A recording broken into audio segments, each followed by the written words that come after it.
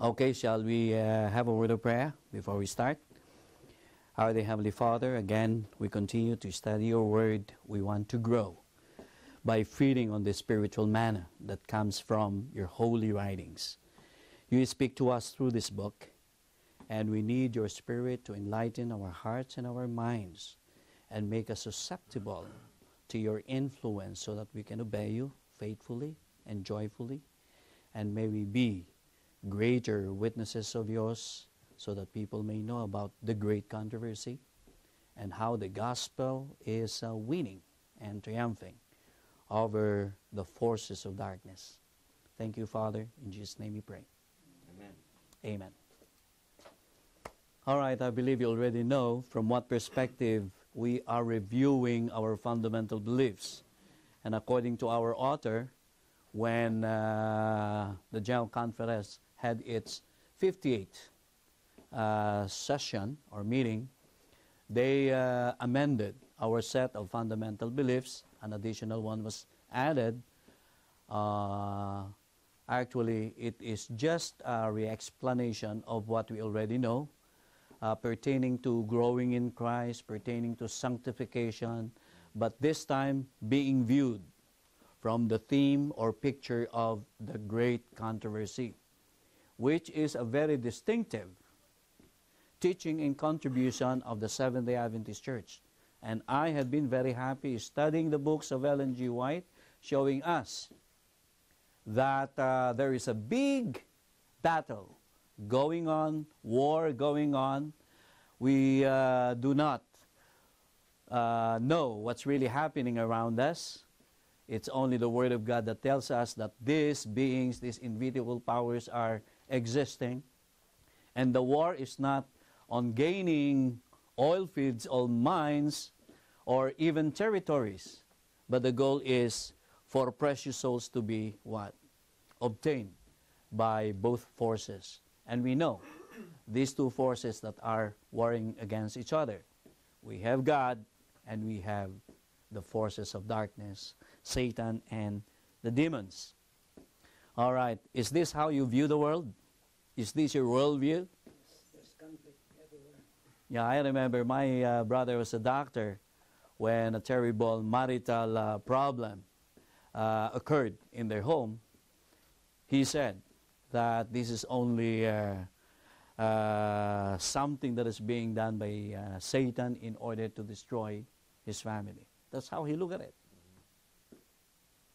He did not condemn the guilty sinner, but he viewed her as victim only of satanic forces that are trying to deceive the one who is victimized and destroy the rest of the family members. That's why he said he's willing to allow himself to be used by God for forgiveness to come in, reconciliation to come in, because he knows that there is actually a battle raging on. And this conflict is very tense, very intensive, because they are warring for the most important thing here on earth, and that is our souls. Okay? All right. Let me go back to the previous studies in order to show how extensive this great controversy is. And when we talk of sin, which is actually the big problem, we see sin affecting God. Who else is being affected by sin? Humankind. All right, humankind. Mankind. Who else? All right, the universe. Not just this world, but the entire universe. The extensive expanse of the universe, the planets, the galaxies, the many unfallen worlds, according to Ellen G. White, have been affected by the rebellion that occurred in heaven when Lucifer transgressed the law of God and tried to overthrow God's government. And of course, this affects Satan favorably, and the demons favorably. Okay. In what way does sin affect God? How was God affected by the occurrence of sin? Started in heaven, Yeah? Ship is broken. and he had to jettison Satan out of heaven into the earth. Why did he have to overthrow Satan and cast him out? He had to expel Satan. Yeah, why did he has to do that? It was an open rebellion. Of There it. was warfare. Okay, so rebellion against his government, challenge his authority, all right? Open warfare. And dishonored his name. God's name. Challenge God's government and law.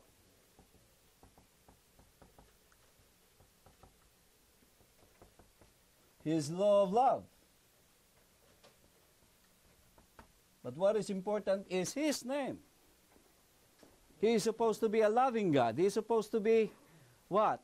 Somebody who does not control people against their will. He is somebody who is liberal and democratic. And His laws are not burdensome, they are good.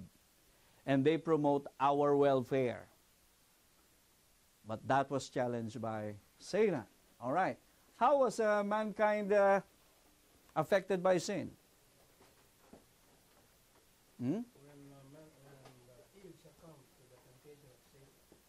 The death. How? Sin By death. corrupted mankind. Right? Sin condemned mankind. What else? Sin controlled mankind. In other words, we have the problem of penalty of sin, which is death. We have the problem of the power of sin. And we also have the problem of the presence of sin. Okay, I'm enumerating this because if we understand the extensive effect of sin, we will see that there is no other solution to this kind of problem. No man can ever resolve this issue. Only as big as God can resolve the issue. That's why I'm presenting it on the board, that everything was actually affected adversely by the presence of sin. And of course, sin does not contradict Satan or the demons.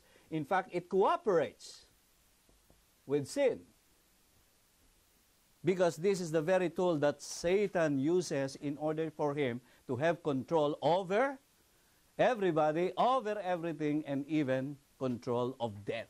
He uses sin in order to impose death on everything that was created by God, because he hates God. What we are seeing here is that everybody got affected by the occurrence and existence of sin. How about the universe? There is the threat of what? Contamination. All right? Because there are still unfallen intelligent beings who are watching. When the rebellion occurred, and they were asking, what would God do? And could Satan be right in all his accusations or charges against God? Okay. So we see here forces trying to win over the battle. And I showed you, do you know of any solution that can ever solve everything?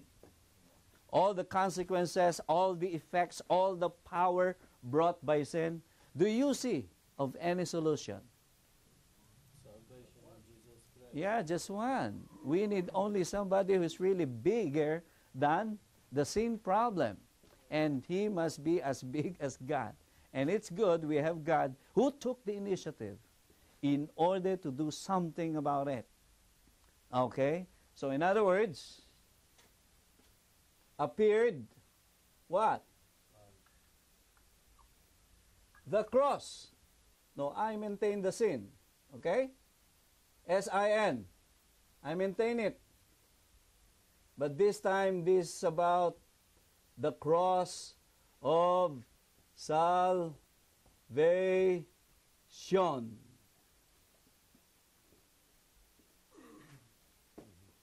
The cross of salvation. All right. How did the cross solve the sin issue? How? All right, we have to understand this because now we are trying to study our fundamental beliefs from the perspective of the great controversy. What is going to be the title of the next lesson? Growing in Christ. Do you see the great controversy in that topic, growing in Christ? Because if you cannot grow, Do you see the great controversy there? yes. Okay, that is what we're going to discover. Where is the picture of great controversy in the matter of us being expected by God to grow in Christ's likeness, which is only possible by growing in Christ. So that is the main point of the lesson next week. You are going to grow in Christ. How do you see yourself in that picture of great controversy? How does it work? We better understand how it works in terms of the great controversy theme. All right. So that is actually the burden of the author, that he wants to teach us, so that when we look at the demand of God that we are to be sanctified, that we are to be filled by the Holy Spirit, that we are to bear fruit that will bring glory to His name, we know how it works, because it doesn't work just like what? Sowing seeds and making those seeds to grow. First the blade, and then the ear, and then of course the fruit, etc., etc. No, we've got to see Satan. What is he doing? We got to see the Holy Spirit. What is he doing? And why can we grow in Christ when in fact there is the devil, there are the demons, there are the forces opposing our growth? How can that happen? Okay, do you get what I mean? All right. We will have to study that conflict, and we are now concentrating on this. Why? Okay, first, because according to George Barna Group, the New York Times, in reporting on a survey by the Barna Group, noted the diminishing belief in the devil among Americans. 2/3 of Americans do not believe in the devil as a living entity. In a nationwide telephone survey of 1,007 randomly selected people, pollsters asked whether they agree that Satan is not a living being but a symbol of evil. All right? They asked 1,000 people if they believe Satan was only a symbol of evil and not really a living entity. The answers? 62% agreed with the statement that Satan is only a symbol of evil. Not a real person, not a real creature with supernatural powers and wicked intelligence, but merely a symbol of evil. Okay? 62%. 30% disagreed. Probably they were Christians who study the Bible. And 8% did not have any opinion. They did not know. They did not know. Only Seventh-day Adventists really talk about the great controversy. At times I would read books written by Protestants and would find them mention about it, but not really as elaborate as what Adventists has produced in order to explain the great picture from the very beginning up to the end. Why there's going to be a millennium, while there was a crucifixion, why Moses was called in order to liberate people. We see the forces of heaven fighting against the forces of evil in those stories.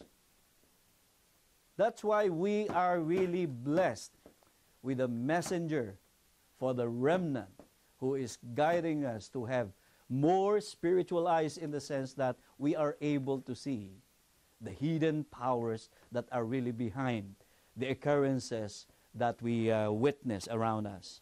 Okay? All right. So, now, has Satan been defeated already? Hmm? Okay, we will go to that, but this is very interesting. Okay.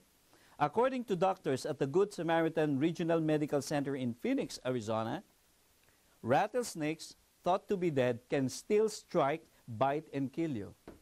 Decapitate a rattlesnake, that decapitated head can actually still kill within 60 minutes because it has reflexes to bite within an hour and still do it in order to maim and then kill or poison a victim.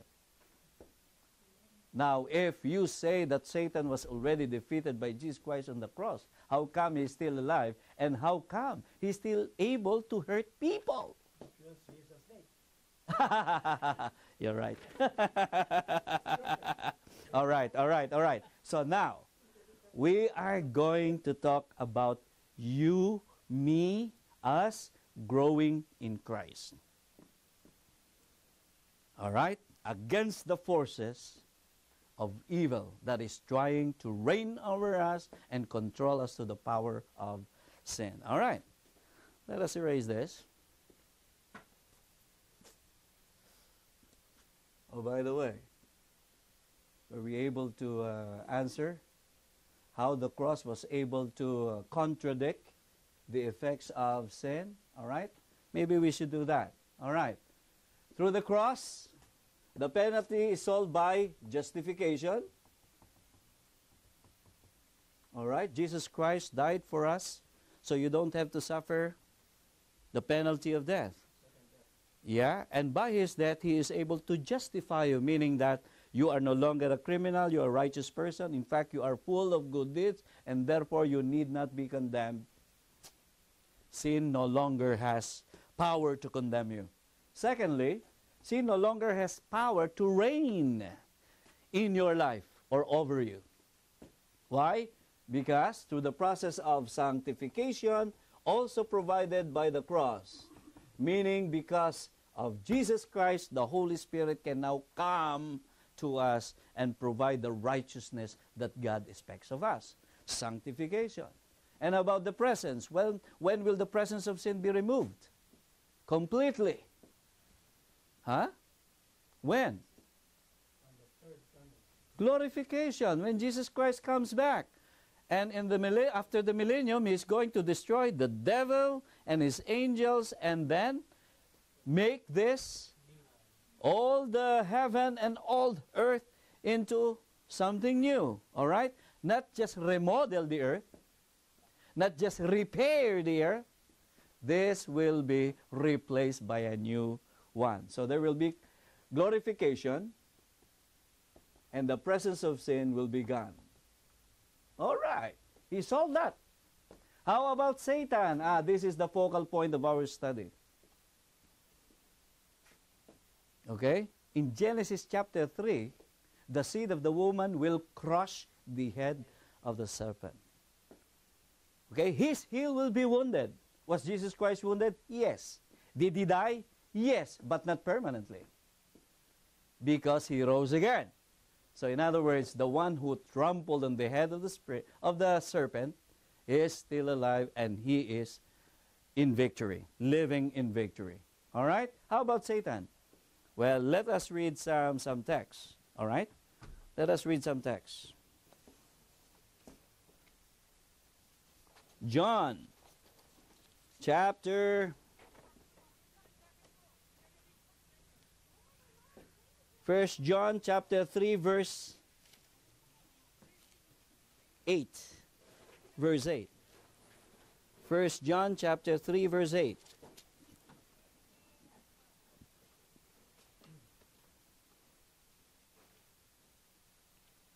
Okay. Anyone? Read it please. 1 John chapter 3 verse 8. First John, sorry. Not the Gospel of John. 1 John. Anybody has found it? The reason the Son of God appeared was to destroy the devil's work. Was Jesus Christ successful? Okay, let's read. Hebrews chapter 2 verse 14. We better check the Bible if what we assert is true. Okay. Was he successful?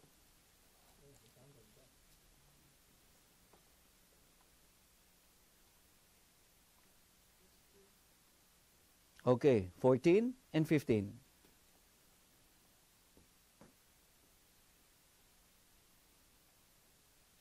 Anyone? Okay. Jesus Christ became man. And then he died. And through his death, he was able to kill and destroy the enemy. And because he has defeated the enemy, he is able to liberate or release those who are controlled by the fear of death. Because they know they're going to die, because they know that they are sinners. And the wages of sin is what? Death. In other words, Jesus Christ died, and through his death, he was able to defeat the enemy. How did he do that? Can somebody explain it? How was the death of Jesus Christ Shedding the blood. able to destroy Satan, the enemy? How? Because Jesus died the second death. The Father. Okay, the penalty of sin is already paid for. All right. Okay. Very good. He paid that. The wages of sin is death, and death is the second death. Okay, So that's he right. paid that eternal death. He died the eternal death. Okay. And those who believe in him will have everlasting life. So in other words, Satan can no longer bring death to people, especially to those who believe in Jesus Christ. He no longer can overpower the believers with death simply because somebody already died for them. They will no longer die. But then let us say there are people who accepted Jesus Christ, and therefore Satan no longer has power over them to bring them the fear of death, because they're no longer going to die, because there is resurrection. So death will only be a temporary sleep, and therefore there is no longer fear of death. So Jesus Christ was able to defeat the devil in that aspect. Okay? And we will continue. We will continue. All right. How about the universe being contaminated? There is the threat of sin, what? Spreading. But that was already cut off by the cross of Jesus Christ. Why? What happened? Simply because the watching world, It's contained in this earth. sin is contained in this on this earth, simply because the watching world now understand the true nature of Satan's claims and charges or accusations against God. Now they understand the true love and authority of God. Now they see God as who really is. He really is. And they now understand the great controversy. So they won't choose anymore the side of Satan and the works of Satan. So at least the threat of contamination is contained. Only here, and the other worlds are now safe and protected because they saw what happened on Mount Calvary. The true picture of Satan was unmasked, and the true picture of God, being a loving Father, has been exposed and revealed to mankind and to the rest of the universe. All right. How about the name of God? His name will be vindicated, because in the end, everybody will understand who is on the wrong and who is in the right. Right? Okay, how about his law of love? Well, Jesus Christ already obeyed the law of God. And he showed how it is to be obeyed. Through the motive of love, gratitude, and thanksgiving to God, who is the source of this kind of love. So in other words, all this have been solved by the cross of Jesus Christ. And therefore, this now can be addressed.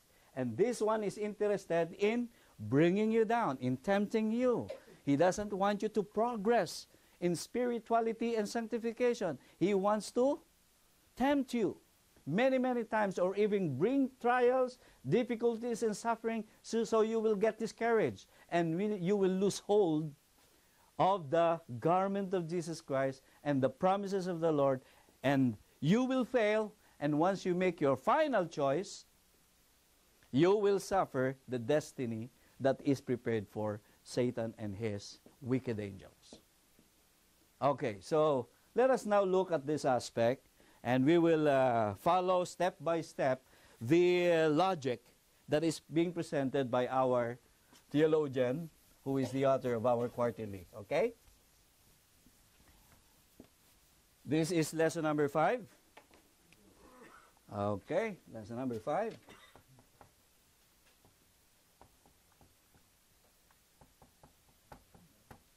Growing in Christ.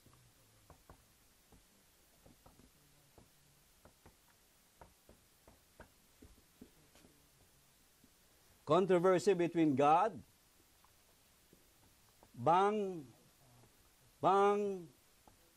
Satan. At stake is the world.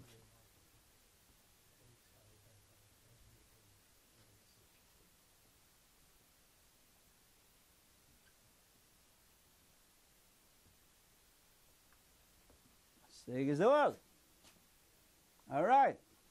And Satan was able to capture the world because we follow the works of the devil. Because we do the works of the devil, we are slaves of the devil according to the text that we just read. Huh, Brother Adrian? Yeah. Okay? Because we are doing the works of Satan, therefore we belong to Satan. And if we belong to Satan, we are his children. He is our father according to Jesus Christ. And not just children of Satan. We are slaves of the wicked master. So in other words, slaves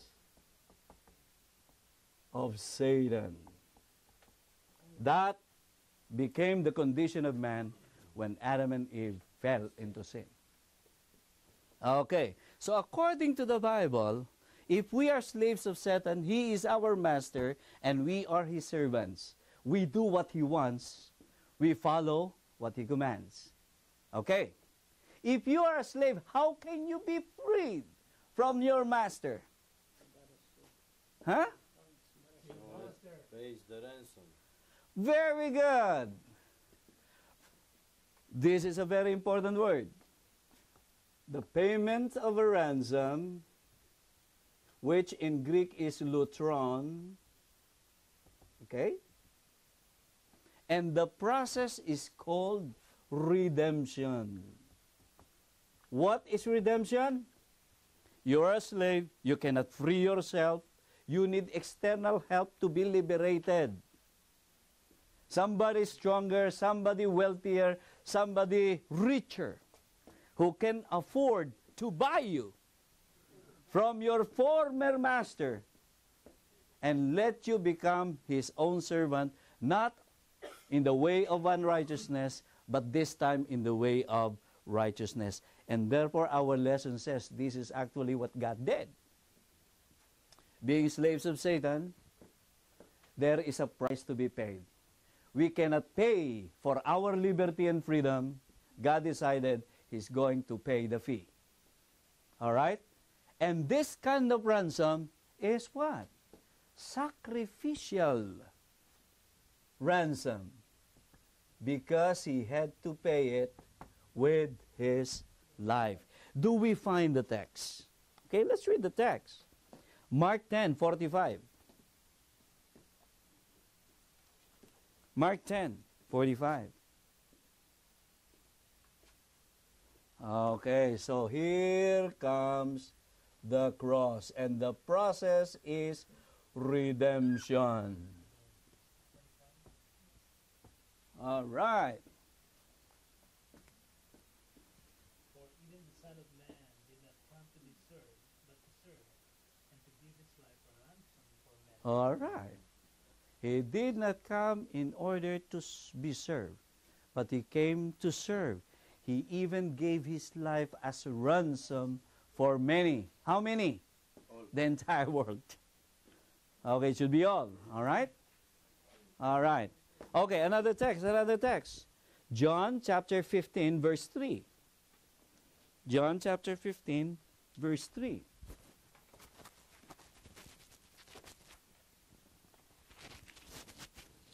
Somebody please open John 15:3. You are already clean because of the word which I have spoken to you. Oh, 15:3. Must be 13, huh? Let me check. Let me check.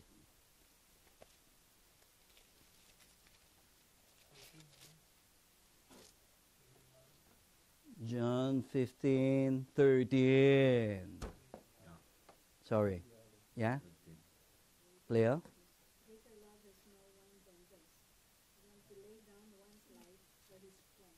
Greater love no one than this, that he laid down his life for his friends. And Jesus Christ was speaking when he was already preparing for his arrest and for his crucifixion. So in other words, Jesus, the Son of God, decided, because we cannot extricate ourselves from this slavery, that he would pay the price with a sacrifice, and that is his life given for us all. Did you get it? And if we go to John 1:29, we hear John the Baptist saying, "Behold the Lamb of God, who takes away the sins of the world." Why Lamb of God? Because the lamb is being used as means of sacrifice, life being laid on the altar for the sake of the sins of those who offered the lamb. So in other words, there is the idea of redemption, and the price is very exorbitant, far, far exorbitant than man can ever imagine, because the life of Jesus Christ is infinite, and it is able to cover all sins and all men and all sinners who want to receive his salvation. Okay? All right. Now, you are now redeemed. You are now redeemed. You are supposed to be somebody belonging now to a new master. All right. Where is Satan there? Satan is still alive, and he would not stop to keep on claiming you. He will tempt you. He will bring you wealth, riches. If you cannot be strayed through the presence of prosperity, he will bring you poverty. If not poverty, difficulty, trials, troubles. And he will use all kinds of systems. Political, social, marital, all kinds of relationships. Yeah. These are actually the elements being spoken of in Romans chapter 8. Principalities, powers, etc., etc. Maybe we should look at those very important words to show how the devil is really trying everything, every means, in order to destroy us and claim us back from Jesus Christ. Okay? Romans chapter 8, verse 38 of 8 from the book of Romans.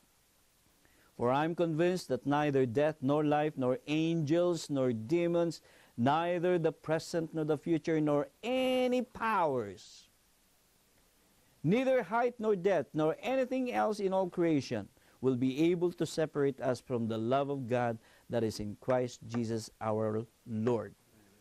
The translation is powers. In other places, or in other translations, it is principalities, meaning chief of leaders. It can be human, secular leaders, but it can also refer to supernatural beings with leadership and power. Okay? All right. So in other words, there is still the attempt for us to be withdrawn from Jesus Christ. However, what helps us understand our victory in Christ? Because Jesus Christ was victorious here on the cross. His victory can be our victory. On the condition that you remain in Christ. Apart from Jesus Christ and outside of Him, we can never grow victorious. We cannot grow victoriously. Okay, here is an explanation. All right. If we want to understand how we can grow from one victory to another as we stay in Christ, okay? When you stay in Christ, meaning you mean you are united with Christ. You are united with Jesus Christ. What does it mean? You go to Romans chapter 6. So, in other words, the whole explanation you find in the book of Romans, particularly chapter 6. And Romans 6 has 3 parts.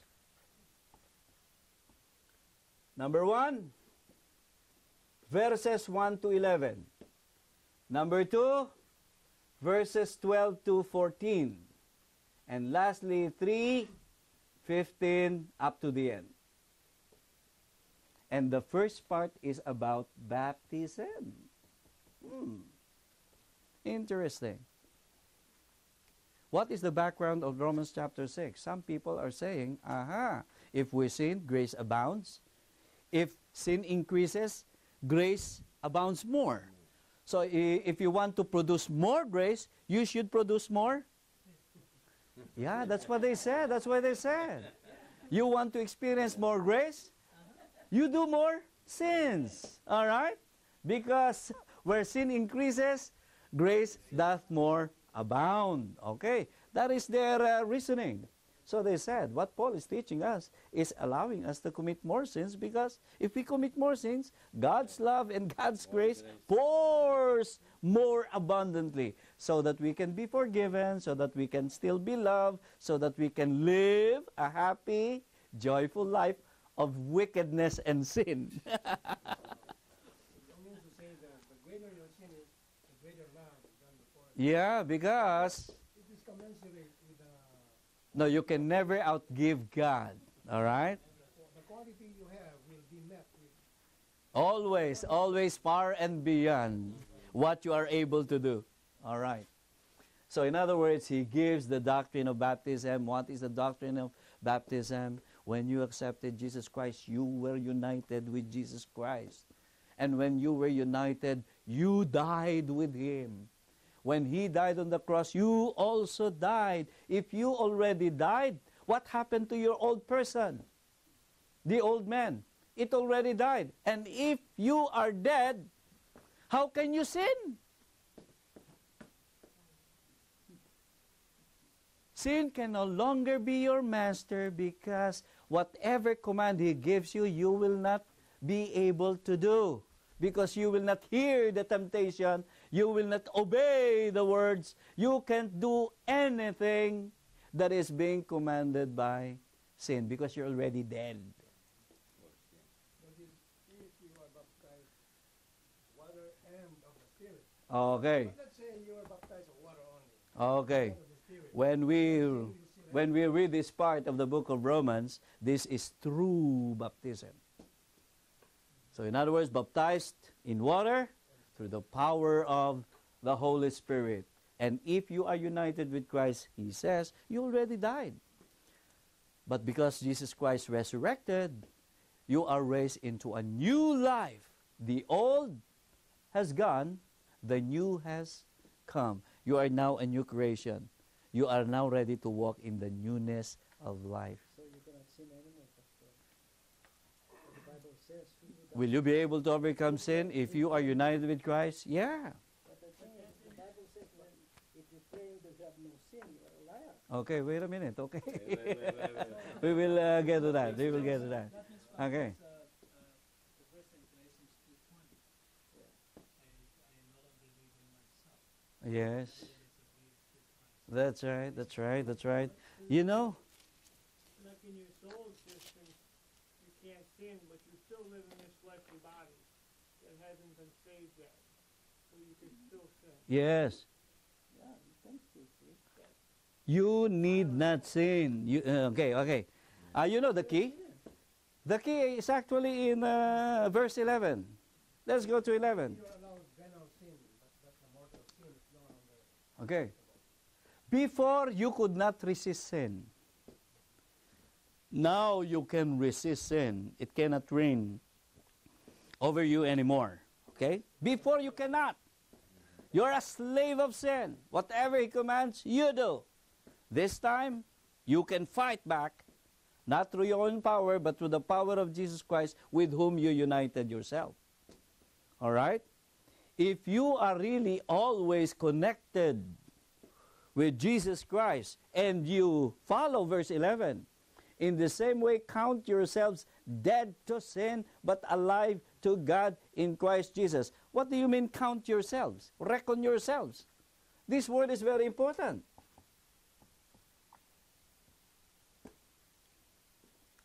Suppose I tell Sister Anita, this is an instant illustration. I tell her, Sister Anita, you are actually an old auntie of Bill Gates. And did you know that $1 billion had actually been deposited to your account? Okay. You can do anything, spend as much as you want, and you are already covered by the wealth of Bill Gates. All right. What are you going to do now?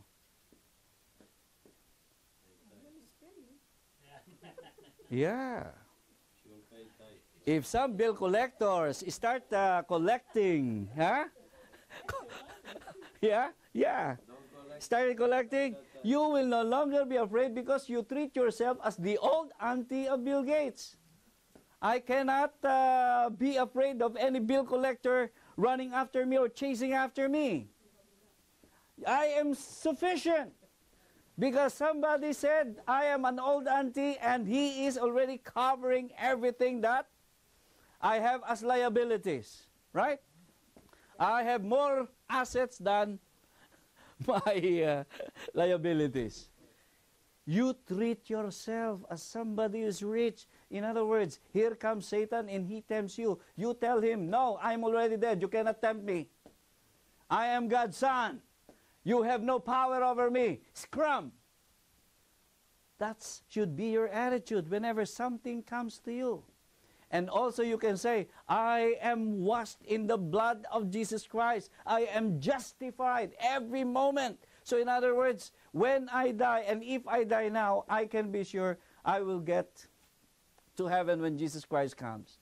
I'm clean. See what I mean? You reckon, you treat yourself the way that the Lord teaches you, that you are now a child of God, justified, ready, anytime, all right? And you can defeat the devil because you are His son, and Jesus Christ empowers you to defeat him. How do you connect it with this verse in 1 John? If we say that we have no sin, we deceive ourselves, and the truth is not in us. Yeah. How do you connect that? Yeah, we know that the sinful nature is still within us, all right? We still have sin, right? We know that we are still weak. Yes. That's why we still need the justifying blood of Jesus Christ.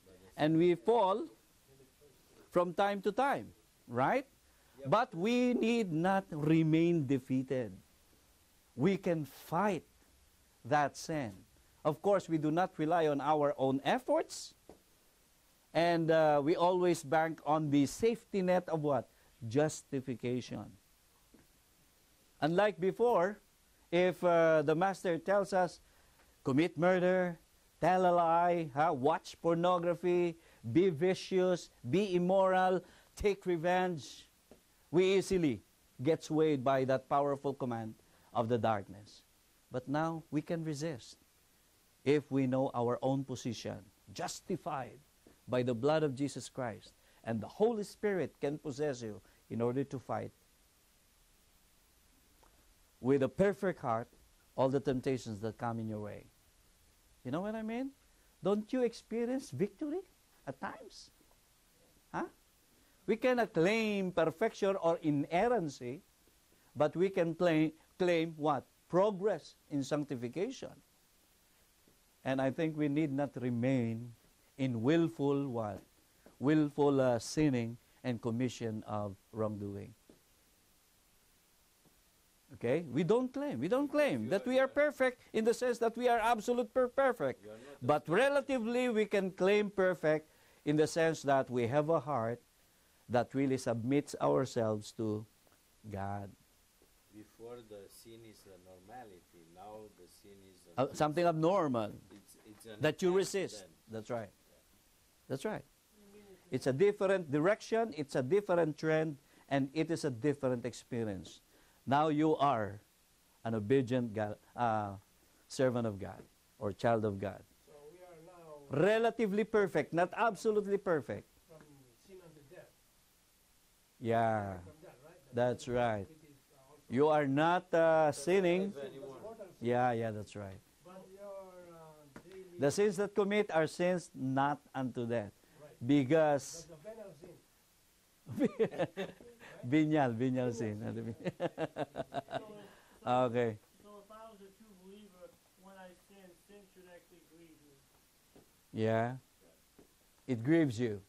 It should grieve me. You feel sorry and you come to God, confess your sin, and you ask for forgiveness, and you claim power so that you can overcome the habit, all right?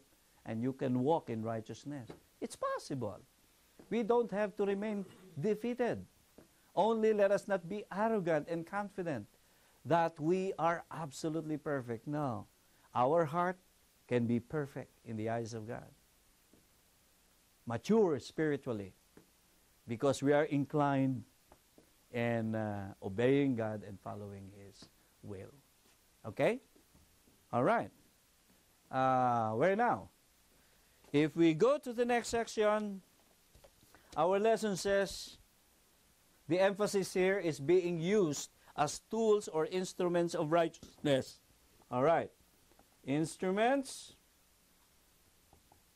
or tools of righteousness or unrighteousness. You offer a part of your body as instrument of righteousness, according to Paul. If you don't, you're actually offering the part of your body as instrument of unrighteousness. Sometimes the translation is weapon instead of instrument.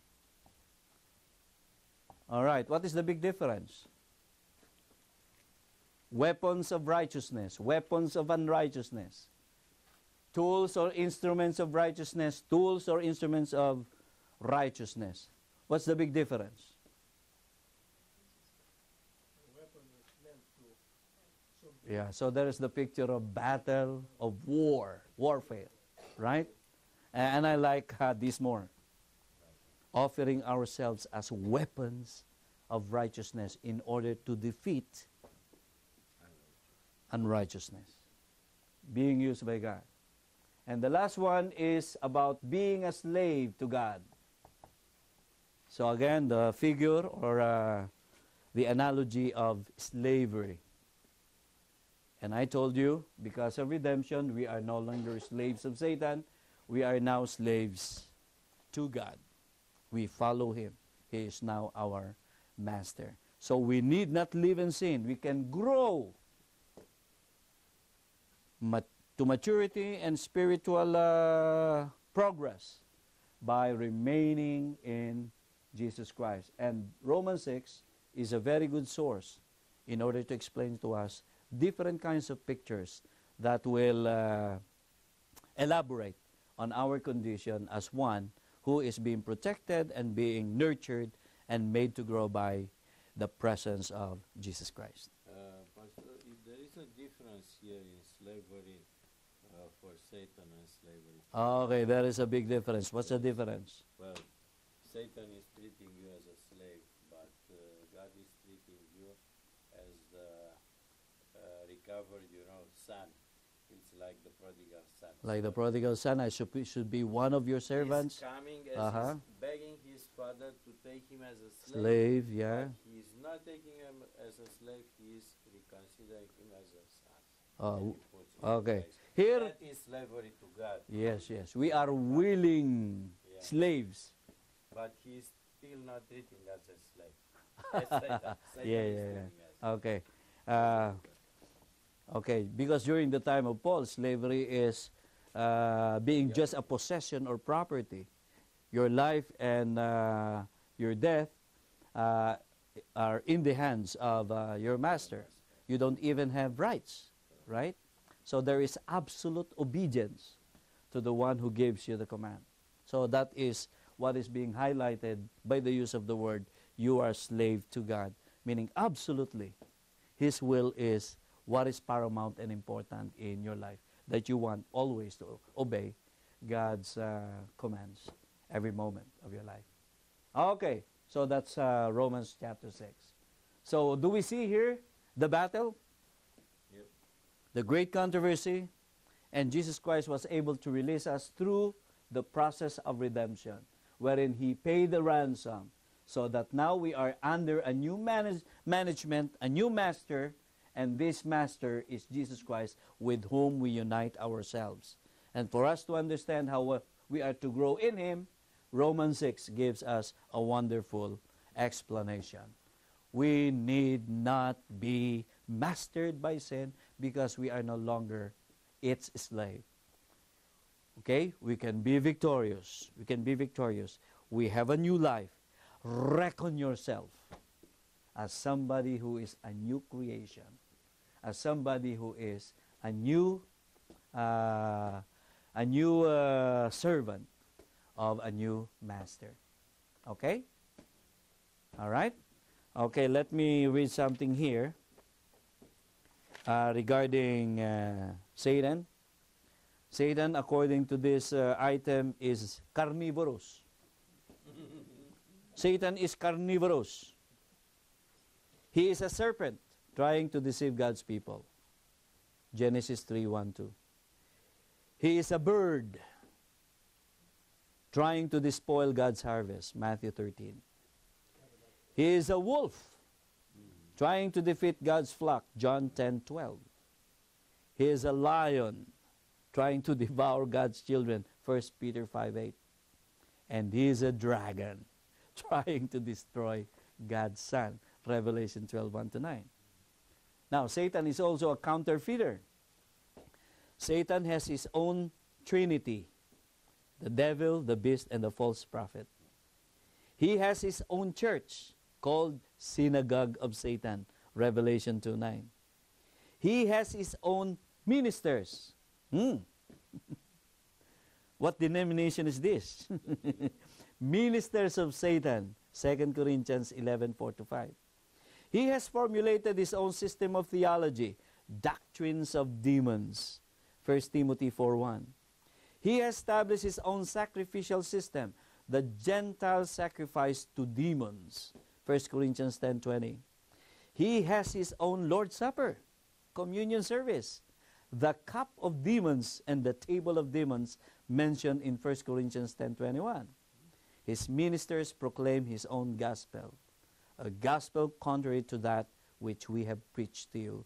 Galatians 1:7-8. So beware. He is real. He is just around us, constantly stalking behind us. All right? Be careful, but don't be afraid, because he is already a defeated foe. As long as we are in Christ, he cannot touch us. We will be free from his wiles and temptations, since we are following the will of Christ. Okay? All right? Any question? Satan is a person. His visibility depends on him, because it always says that we are not fighting against flesh and blood, but against the spirit. Yeah. That's right. How do you reconcile that? They are spirits, meaning just like wind. They come powerful, but you do not see them. All right? But they can manifest themselves through different forms. That's why he used the serpent. He became visible to Adam and Eve, right? And even angels would come in the form of men. Yeah. When the angels met with Abraham, when God was planning to destroy Sodom and Gomorrah, yeah, he can manifest himself. He can manifest as a light angel. And yeah, in fact, he will counterfeit the second coming of Jesus Christ as an angel of light. What kind of light? Glorious light. Very Visible shallow. light. Shining, Visible yeah. light. Shining light. You're in infrared light. Mhm. Uh-huh. So in other words, when we come to God to seek His power and His help so that we can walk in the way of righteousness and sanctification, we should really cry to God, help us, because we have a big boa or anaconda just around us, ready to constrict us and destroy us. Keep us in the safety of Jesus Christ and in His blood. Amen? All right. There is victory. That victory is in Christ. It is already available. Satan is already a defeated foe. We should not fear him, but we should be careful unless we become boastful and confident to live the safe what? Fence of Christ's protection. Okay. Let's pray. I will have to go. Brother Rufo, please. Heavenly Father, we thank you so much for being with us as we study this. Help us, Father, to understand that we are in the midst of conflict. Amen. Father, that we submit our life to you, that we live in Christ, so that we'll be an overcomer at the same time, a doer of yours. In Jesus' name I pray. Amen.